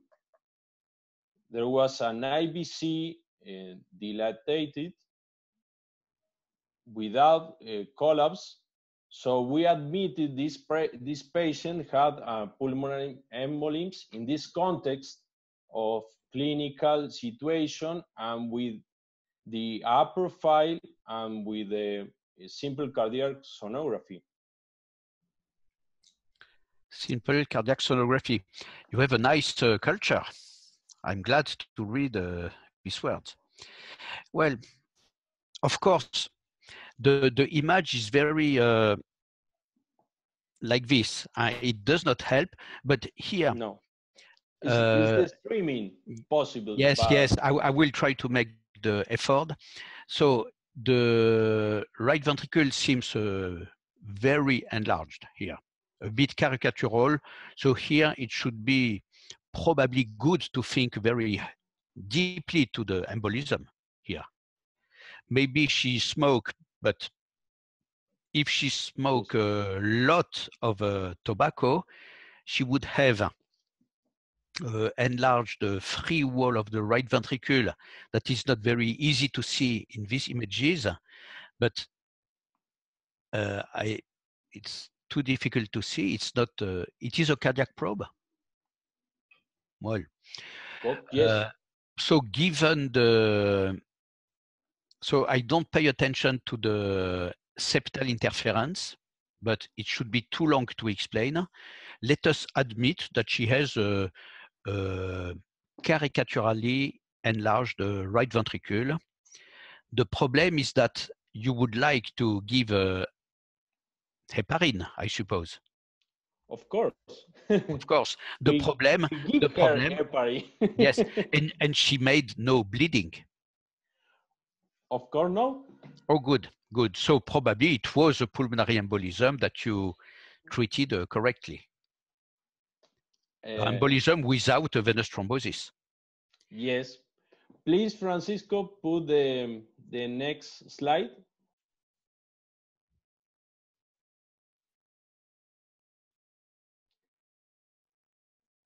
Okay. The next, please.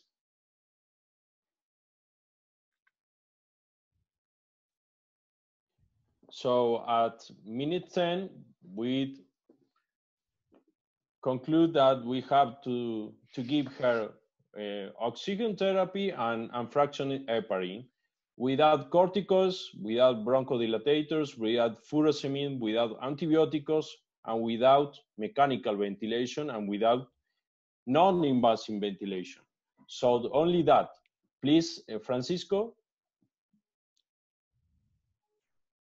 At 15 minutes, we have 88% of oxygen saturation, blood pressure stable, decreased heart rate, decreased respiratory rate without facial cyanosis, and mild dyspnea.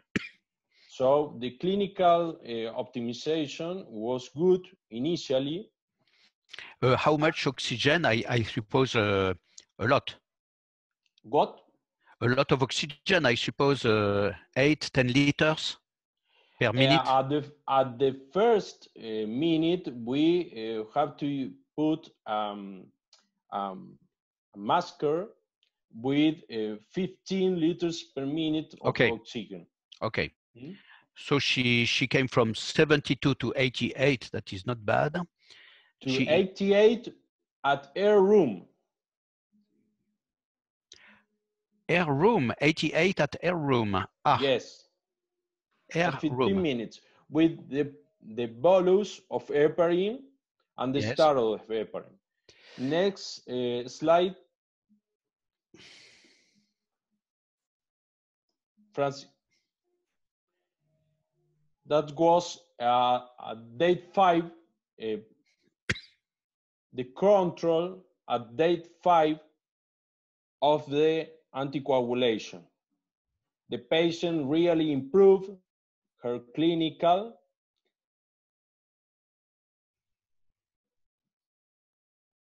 Here are the upper blue points, right and left. Please, Francisco, the next. Here are the lowers. So can you stay on these images? On the left.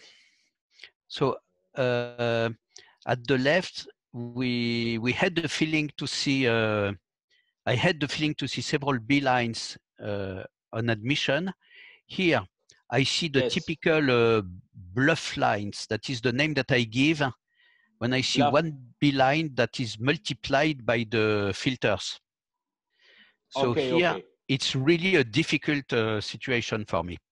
Not because it will be midnight for me, nothing to do. The images are difficult.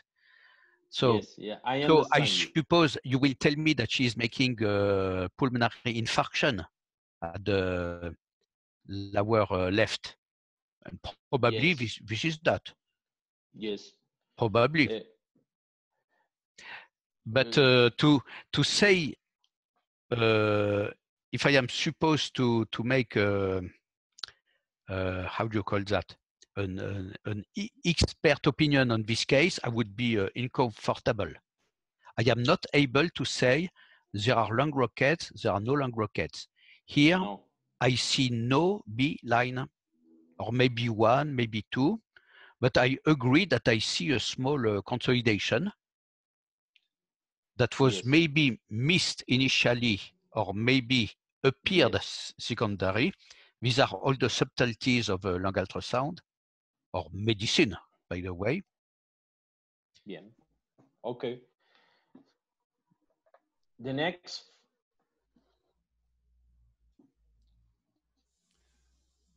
Here with the same proof, to look at these small, probably sea lines. Can you tell us what do you think, doctor? It's difficult because now the right image is very dark. Where are we? Which point? These are at the PLAPS point, but with a linear proof. Yes. So to the right, I will probably say no PLAPS. To the left, I would say probably PLAPS. It's really difficult, believe me. Yes, I am not comfortable. So a small PLAPS that looks like I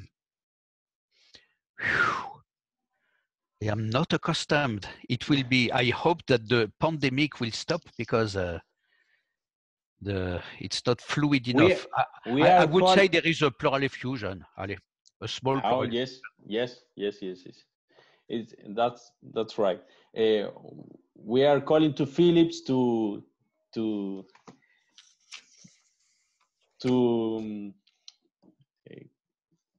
they are could send us a microconvex proof for the next case. Try. Say, we have a good friend from Paris who does not say bad words about Philips. That's important. These are at the back. Voilà. So you see, excuse me to interrupt you.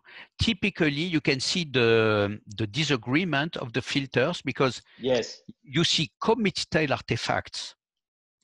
And that aren't B lines. But there are what I call bluff lines. Okay, they say to you, we are two, but there is only one. Divided by two because of the filter. So here, there are not so many B lines, maybe one or two that is not interstitial syndrome. But anyway, pleural effusion to the right, to the left effusion to the both images. So there are even not B lines, there are sub B lines, by the way. Okay. Because what we see is pleural effusions. The next, Francisco. So at that 5, the heart looks like this. What do you think?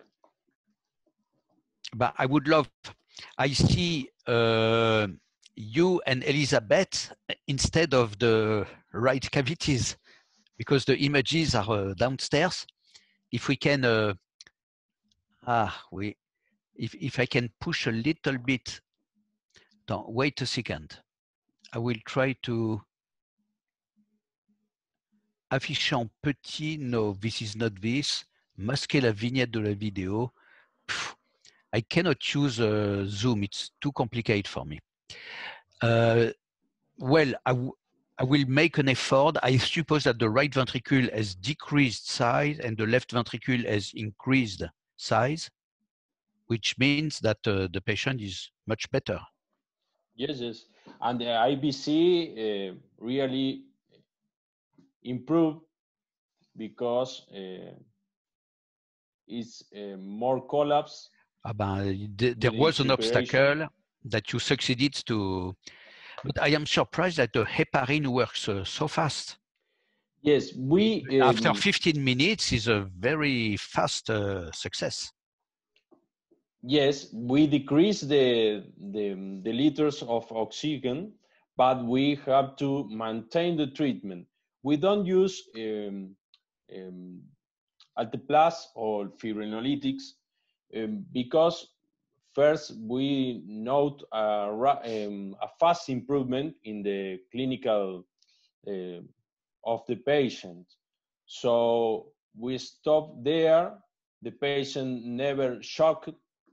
So we continues the same treatment we start. And she was fine under your treatment, I see. Okay. It's really a good improve. So In this situation, we have to consider that we use different proofs. This was delimited for not using an unique microconvex proof. We don't scan the upper limb veins. That was an error. And the clinical and cardiac ultrasonography improvement after treatment, and the angio-CT was not performed at the beginning, but at request for her cardiologist, we have to solicit it at date 10th. It's a bit late. What? It's a bit late, but what did you see on the CAT scan? It was the cardiologist. You don't know. We have to ask to Dr. Merlo why he calls request. So that was what the CT scan can show. What we can see in minutes, the CT scan could see in hours or days probably, but we don't have the opportunity to scan at the beginning of yes? Do you see the embolism in the CAT scan? Yes, because please, Francisco, show the slide, the previous slide. The streaming pass too fast. The stream, yes, that. Note that it was released a perfusion CT scan here in the lower image, and we can see the pulmonary infarcts, multiples, and the thrombosis in the pulmonary veins, the artery veins. Okay, so it was definitely a pulmonary embolism. Of course. Okay. Good. So that's a typical case of a patient who has a profile. Let us admit a profile, yes, with no DVT but severe dyspnea. So yes, she is in the situation where we cannot wait. We have to treat immediately. So we try to find. I would have loved to make myself the calf scanning, because what I saw was longitudinal scans done posteriorly with a linear probe. So and the image was not what's the word, regular. So I would have loved to see one small DVT very far from the heart, that is toward the foot, where she had the pain. It was at one leg. I was not convinced with the scan, to the veins scans. I was not convinced with the calf venous scanning, because it is always more comfortable to see the very small thrombosis at the very end of the calf. You give heparin, you know that it is embolism. If you have a completely nude profile, here in this situation, 75-year-old, I would have made a scintigraphy, but maybe you had no scintigraphy on site? No. Because if the lung is perfect, the scintigraphy will be very speaking. But I know the scintigraphy is an obsolete option nowadays, but I hope it will come back thanks to the Blue Protocol. In this case, for instance. Yes. Because I had to say that this patient had an echocardiogram and 1 month before with normal cavities. Okay, but imagine she has a severe pneumonia not visualized by a ultrasound or severe COPD. Well, I think in 1 month, a COPD patient will not increase the heart. So this is a good argument for embolism. I agree. Okay. Daniel, have you ever think to add a cardiac ultrasound into the Blue protocol? So my answer will be very simple. The Blue protocol was published. You cannot change something that has been published. And by the way, the echocardiography is always associated with the Blue protocol, but associated is not included. So I will never include echocardiography in the Blue protocol, because if I do that, I will have to change the name. It will no longer be the Blue protocol. Okay. But I suppose that you heard, Matthias, I guess that you know what is the extended Blue protocol. Yes, of course. I guess that because I know where you take your culture. And the e-Blue protocol includes various items like simple echocardiography. When you have the luck to have a good window and a caricatural right heart enlargement, with, of course, the caval vein that makes the same behavior, I think that you can treat the patient, I would say. Given the volume of the right ventricle, I would say there is only one diagnosis. Well, I have to take more experience to scan the veins, because I see a lot of patients that came to our center with pulmonary embolisms. We had an air profile in the lungs, in the scan of the lungs. We have changes in the heart, and we don't see the venous thrombosis. So maybe it's I had to train more in looking, but I think I have to say lost in time scanning all the veins. If I have a clinical suspicion of pulmonary embolisms, and I delay the treatment of the patients. Excuse me, this is my fault. I am unable to publish my research. Each time I submit it, it is rejected 9 times, and the 10th it is accepted. So one paper takes years. So you do not need, but it is not published, it is always rejected.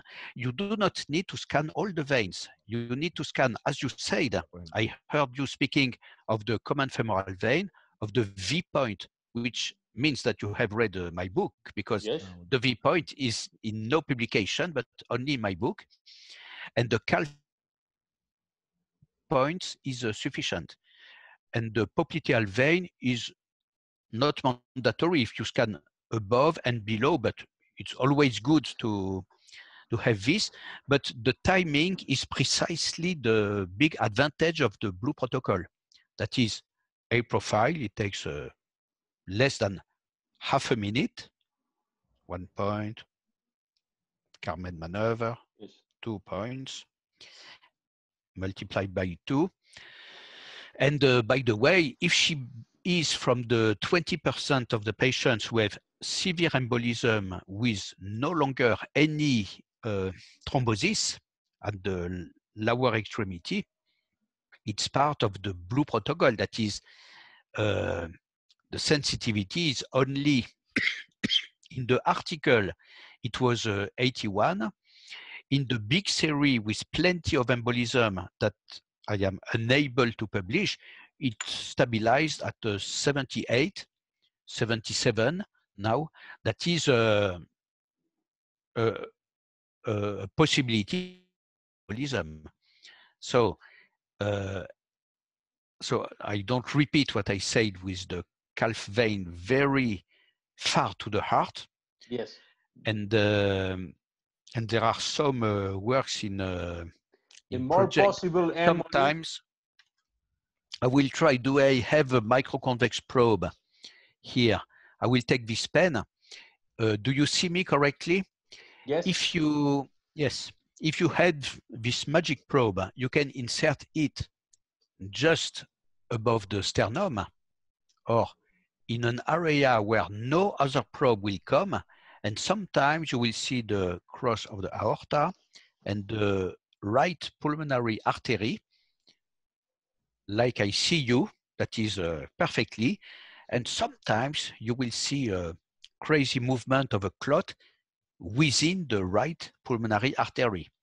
So here you can give quietly your therapy. You know that it is embolism. But I repeat, if you have the magic probe, because or maybe the vaginal probe can also be inserted in this area, but each millimeter makes the difference. We are calling to Philips and to Esaote and to... Keep me posted. Which city do you live? In Cordoba. Cordoba. If I see you, I will take this pen in this position to, if I happen to see you in your institution. Okay, maybe it's so nice in Paris. Oh, we are tomorrow. Since 2 minutes, it's tomorrow. Yes. It's time to finish this webinar. Well, the Professor LICHTENSTEIN, we are really lovely for this webinar. We understand we have to go to Paris to do the CEURF, or maybe bring Dr. LICHTENSTEIN to South America. I don't know from Argentina or Venezuela. I don't know. What do you think, Elizabeth? What do you think? Is a good idea to bring the Dr. LICHTENSTEIN to South America to do the CEURF here? Maybe this year or the next year. You know, from a practical point of view, if 10 people come to Paris, it makes 10 airplanes, 10 hotels. If I come to South America, it makes 1 airplane, 1 hotel. If a local committee makes good work, if I have the machine that makes me happy, would make, for me to take an airplane is like being at the office. I work, it's not a lost time. But we have to wait. It's not the appropriate time for transcontinental transportations, unfortunately. But think of that to near future. I will be always happy to come. Okay. Well, I promise to you that the next meeting will be in Buenos Aires. Thanks for all panelists, they're really brilliant. And for you, Daniel, merci to avoir passé ces moments avec nous. The prochain meeting in Buenos Aires avec un vin, un café. Eh bien, bravo pour votre français. So, when you are passionate with what you do not see the time passing. We spent 2 hours, but I hope that it was, I had the feeling that the questions were smart, had a level of people who do that and not people who are not convinced. So for me, year after year, it is a pleasure to see that people use it and ask technical questions. And I hope that I will answer soon about the COVID, by the way. I'm the first to hope that this pandemic will be behind us very soon. Okay. Well, I hope that you have feel comfortable with us. It was a very comfortable moment. Apart, because I am always direct, the transmission of the ultrasound images, if we will all have webinars during 1 year, I don't know how long, it will be a challenge. Okay. Well, I need to see good night for you. the 24 image. Well, apart from that, I wish you a good afternoon, and you go to work tomorrow, I suppose, like every day. So make the good work. Tomorrow I will wake up a little later because we are a big team in the Ambroise Paré Hospital. And so, yes, so it's a privilege that some can come a bit later than others. I am in second line tomorrow. Well. Okay, well, thank you very much. Gracias a todos, chicos. Bueno, un placer estar con todos ustedes como siempre. Muchas gracias a todos. It was a pleasure. Thank you, Professor. Gracias, Elizabeth. Gracias, Elizabeth, por tu presencia.